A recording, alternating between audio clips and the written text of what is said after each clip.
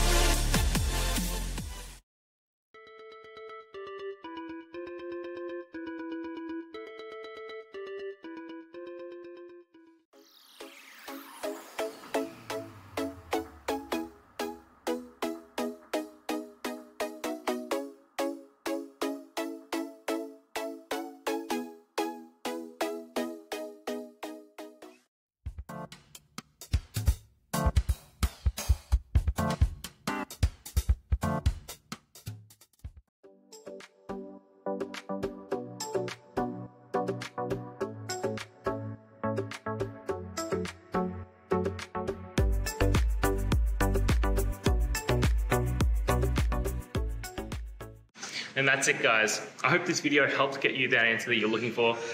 Now, I'll see you next time. Please subscribe for more question and answer videos. And if you have any more, please just shoot them through in the comments. Have a good one.